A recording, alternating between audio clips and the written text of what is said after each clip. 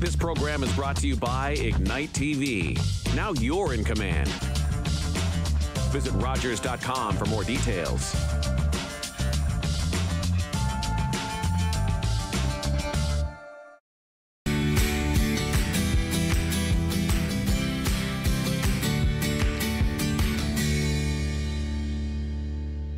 Welcome back, everyone, to this week's episode of Mom and Pop Eateries of Grey Bruce. I'm your host, Leonard, and over the past few weeks, we've been doing some revisits, some of the amazing mom and pops that we spoke to last year in 2020. We're going to head on back and some of them to see how things are going and what's happened for them or happened to them in the past year. And very pleased to have back on the show Evan Kiiliminik, the owner of Sauble Golf Country Club, home of Bogeys Pub.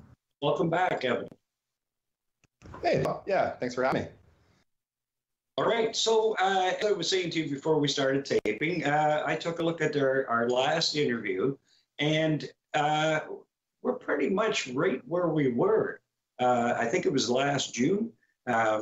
We're pretty much in the same spot this year as we were last year at this time, with patios being just about to, I think they were open last year at this time, but they're just getting ready to open. And of course, they do their golf season, again this year. But, like I said, everything seems to be pretty much on par, no pun intended, with your. Yeah, absolutely. Things seem very similar to last year, except a few big differences. Numbers are way down, which is really encouraging. A lot of people have gotten at least their first shots. I talked to a few gentlemen this morning who are getting their second shots this week. So that's great to hear that. Hopefully we can be pretty close to putting a lot of this behind us and starting to move on with our lives again. And everybody is. I bet you can't find one person that isn't ready for that. It's been a long haul, that's for sure. So, all right, let's run back to that the first show we did. We'll just touch on where you came, like when you started out, and as I said, it was last June. You've taken over as a new owner of the golf course in December, I believe it was. And then, of course, we discussed all of the things leading up to, talking about your takeout and delivery for Bogeys and getting the golf course open again. And all of that stuff was new to you, and it was new to a lot of people. But so let's start with after June. How was your summer? Grey Bruce had really good numbers, so I would imagine that it was pretty much a normal summer as far as the golf course goes. Yeah, for sure. Which was, I guess, that May long weekend there. It was really busy on the golf course, just with kind of limited activities available for everyone. And then that led to, the pub being a very popular place. I think we had some indoor dining going on last summer as well. It's hard to kind of remember what lockdown we were on and where we were in the whole process. But it was a great summer. We got opened up just in time, and everything went great. Not just here, but all over Canada. I don't think we had a positive case that kind of led back to a golf. Between the golf course and the restaurant, we followed protocols, and everyone who came in was really happy to be allowed to be out and enjoying their summers, which made the rules a little easier to follow. I think everyone understood we were in a not an ideal position, and we weren't making the rules. The government was. So overall, everybody was just excited to be out, and it ran really. Yeah, it's as I said, last year it was relatively new to us, new to everybody, as I said, and something for everybody to get used to. But as you said, people understood that it wasn't you making those rules. It was the government that it was, expecting you to enforce those rules if you wanted to stay open. So, yeah, summer was great.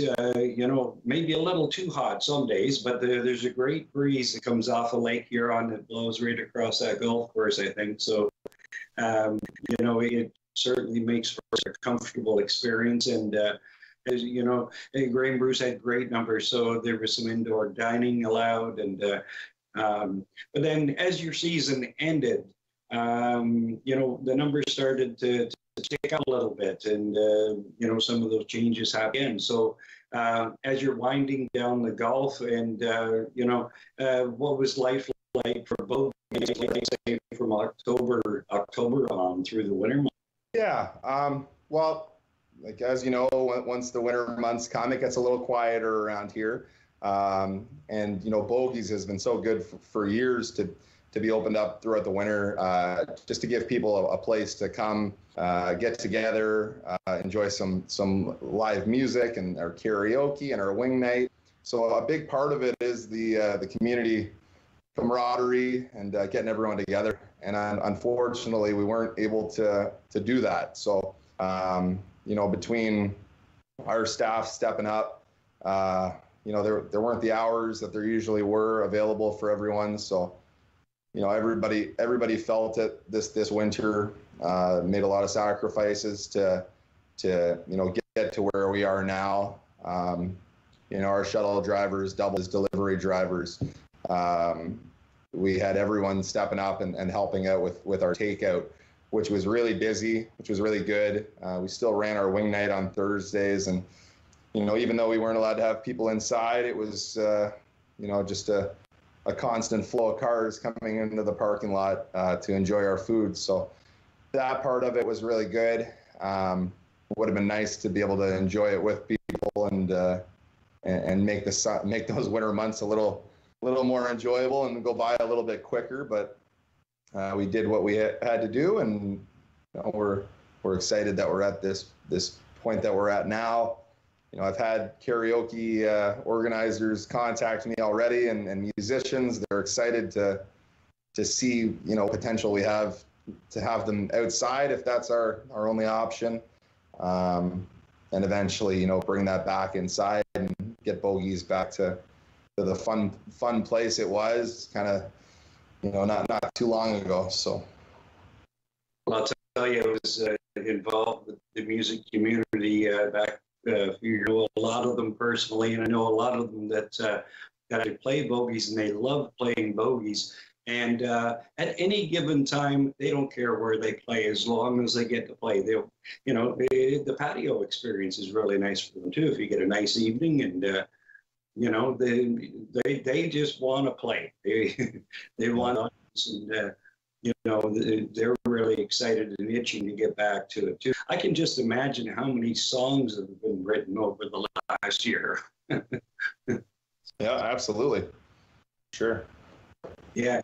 Okay. So, all right. Now, as I said the last time that we talked, I golfed for a number of years. And in the last lockdown, last year at this time, I couldn't for the life of me understand what the problem was with having golf courses open. My mindset is still the same again this year. But the only explanation that we got from Premier Doug Ford was, well, you're going to carpool to the golf course, and then you and the buddies are going to have a couple of pops afterwards. I think that's exactly how the quote went. But, which to me, that was a lame excuse. This is me talking. You don't have to answer back on it, but really a lame excuse. I'm sure that golfers love golf. They want to get out. Yes, having a drink afterwards is part of the ritual, but they weren't allowed to come into the place. So I couldn't understand that being an issue.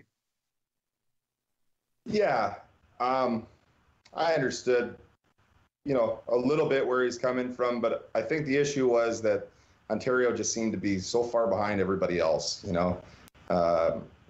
Places that had similar numbers were dealing with their problems faster and opening up their golf and their outdoor activities and stuff a little earlier. So I think it was just frustrating to see that, there was that map that they came out with, and literally Ontario was the only place in the world where you couldn't legally play golf. So, they got it open for the May long weekend. We're still going to have a great golf season, busier than ever. Lot of new people taking up the sport. So, yeah, it took them a while, and didn't necessarily agree with everything, but just happy to be where we are now. And we got this July, August weather coming in May and June. So, yeah, it's been a good start to the season. Would have been nice a couple of weeks earlier, but yeah, well, we're just happy we're here. Yeah, and with the way the stages are set up, basically 21 days that we have to stay in stage one, but the numbers are looking really, really good. I mean, today I think the numbers were, 411, I think it was. So that's a really good sign that we may be able to move in, and especially Grey and Bruce counties who, historically over this pandemic have had fantastic numbers. So do you think there's a chance that they may bump stage two a little bit quicker? Yeah, the numbers are very, very promising. It's good to see, not just for getting things opened up quicker. It's just nice to see in general that there's less people dealing with COVID-19, and if we could get open and into stage 2 and 3 quicker, that'd be great. I think we're definitely on the right track, and excited to see of a normal summer coming. So.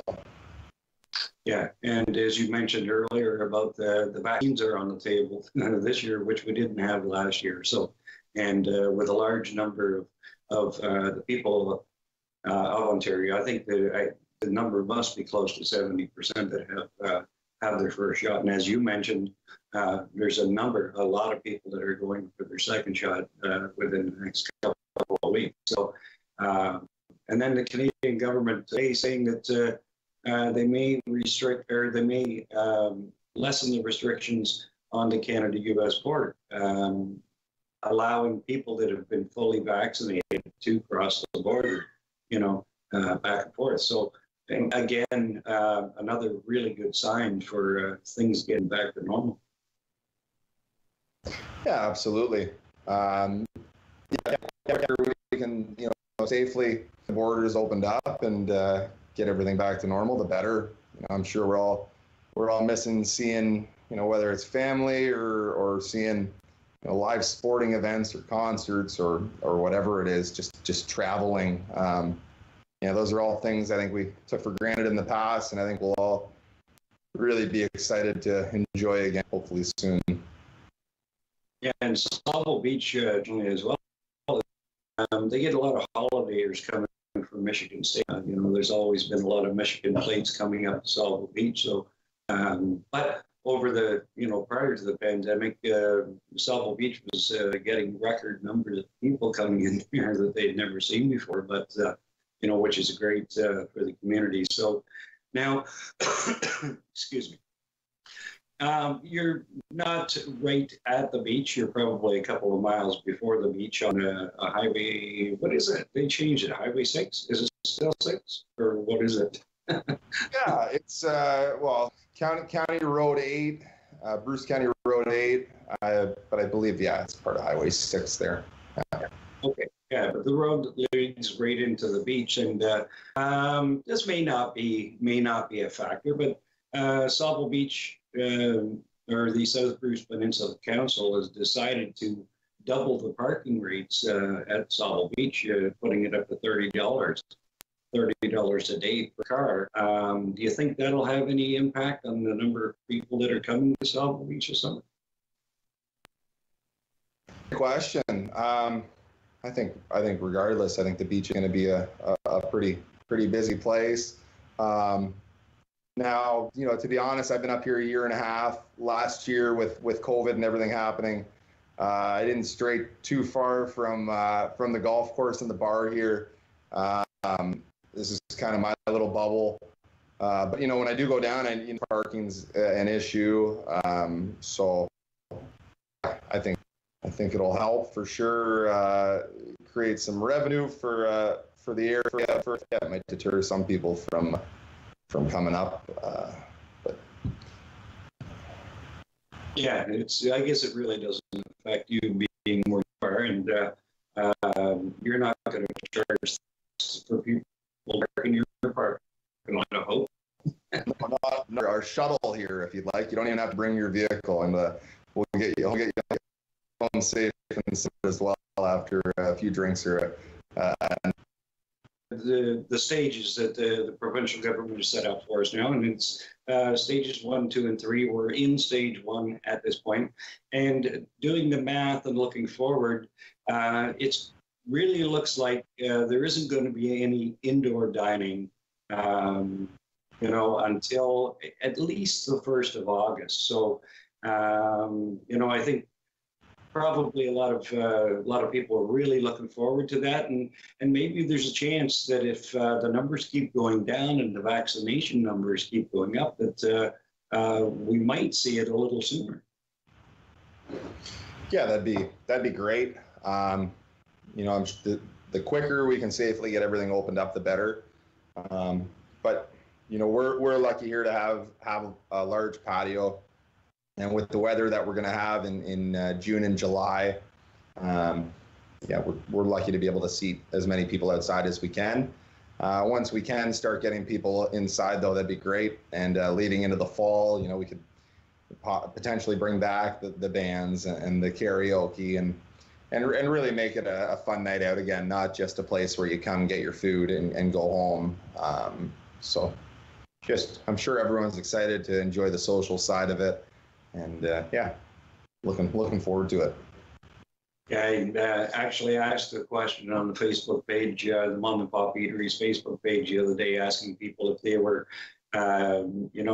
what their opinions are of, the reopening of the dining rooms and things like that. How do they feel about it? Each and every person, there wasn't one person that wasn't there that was against it. They want to sit down with a friend or a family member or whatever, to have a drink, to have a meal that they didn't have to cook themselves. Oh yeah, I think we're all looking forward to that, and seeing on TV how far along some of these other places are. Like a good example is the Indianapolis 500 a few weeks ago, 130,000 people crammed into a stadium. And we're just looking forward to sitting down with 3 people at a table and having some drinks. So, seeing those large numbers and large groups really does give us hope that, someday soon this won't be the norm, and we can get back to the way it was. Yeah, absolutely, and it really is strange to watch. When we were watching the Toronto Maple Leafs and the Montreal Canadiens playing to absolutely nobody until the final games of that series. But then they're showing highlights coming from Carolina where there's 19,000 people in the stadium. So it really it's our reality, but this is where we want to be. As soon as we can. I was just starting to forget about the Toronto Maple Leafs collapse until you brought that up. So it's still kind of a soft spot for me. Yeah. I'll be honest with you. I had a bit of a lump in my throat when I was saying it. So yeah. I got to tell you though, I hadn't watched the game all season, but the only 3 games I watched were the last 3 games of that series. Should I take it personally? You heard that, folks. It's all Rob Leonard's fault. Oh, I do take it personally. I'll tell you that.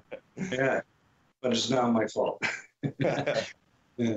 Okay, so, geez, what else can we talk about?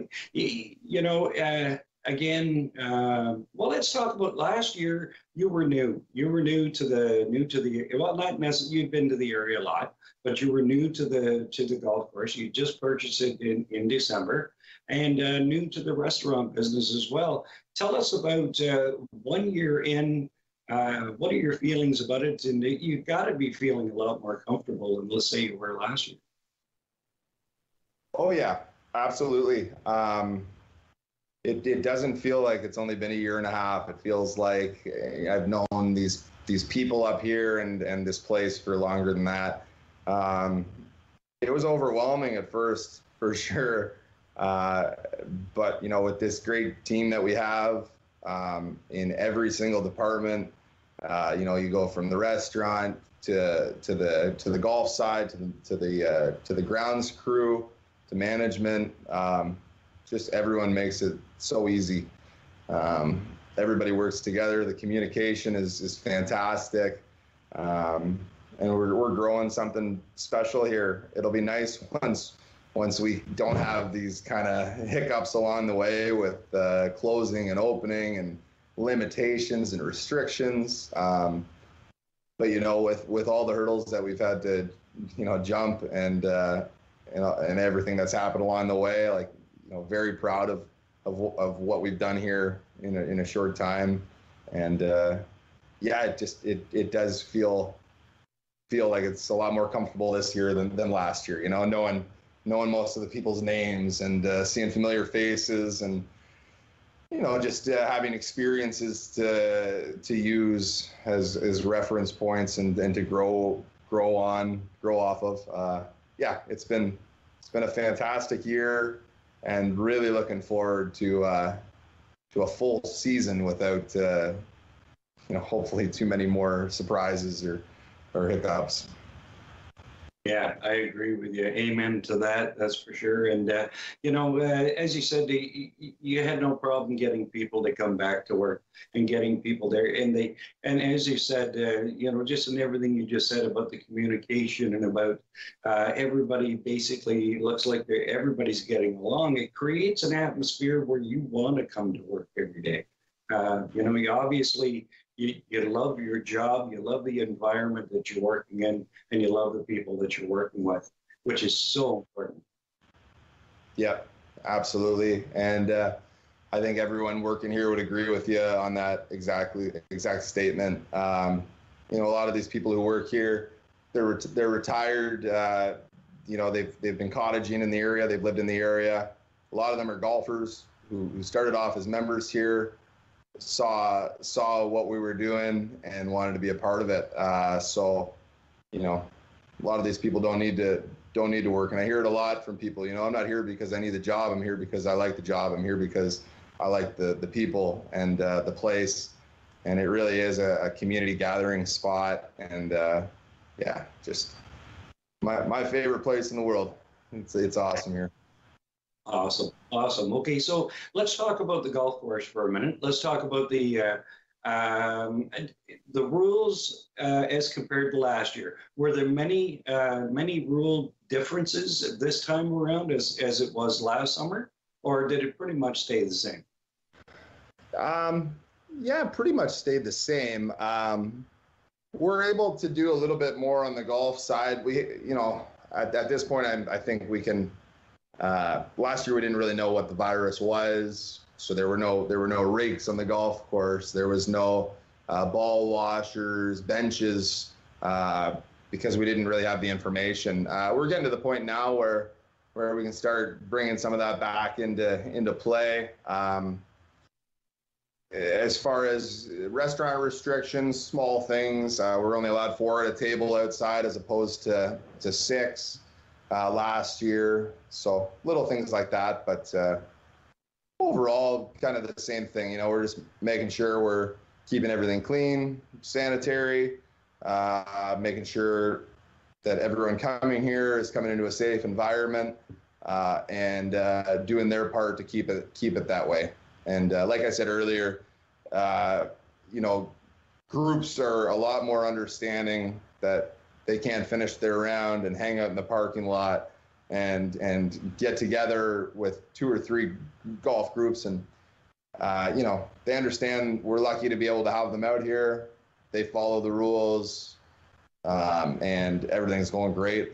Once we can start, relaxing some of those rules, it'll be even greater. But everyone's been awesome.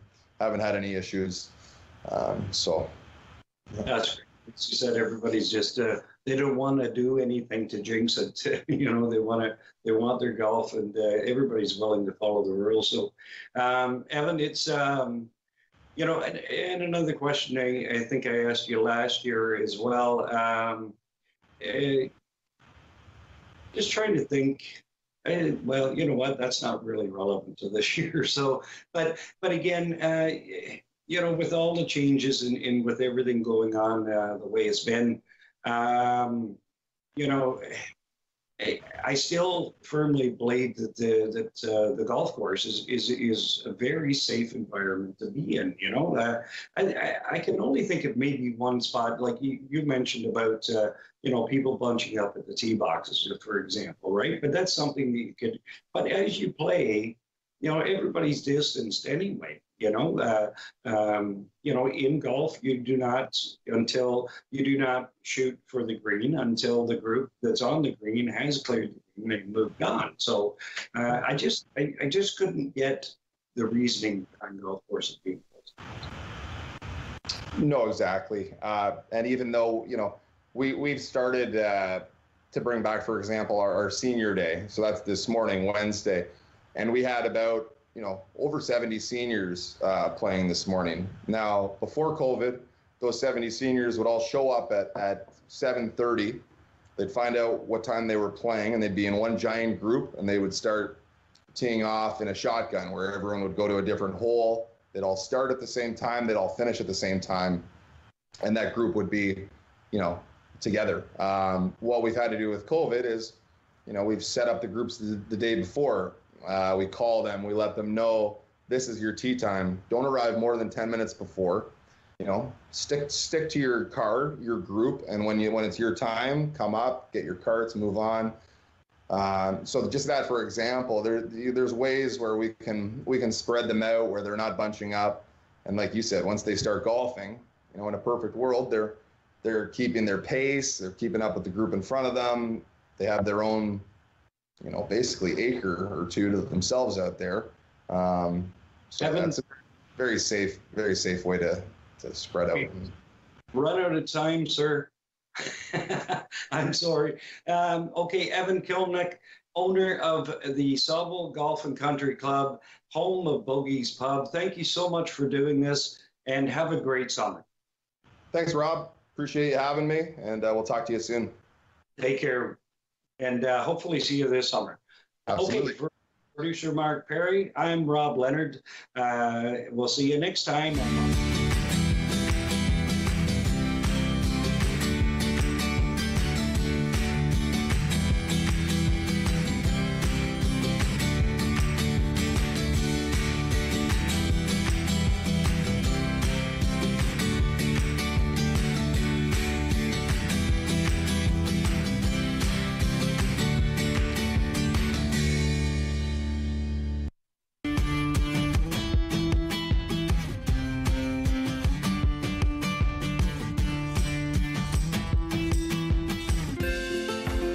Call the Rogers TV viewer response line, email us, or connect with us on social media.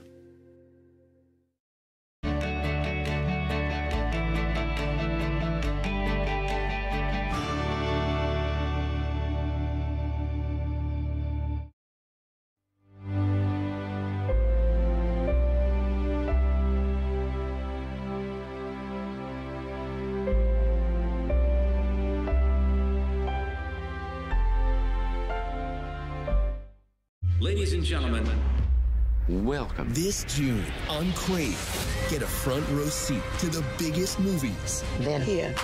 All hands on deck.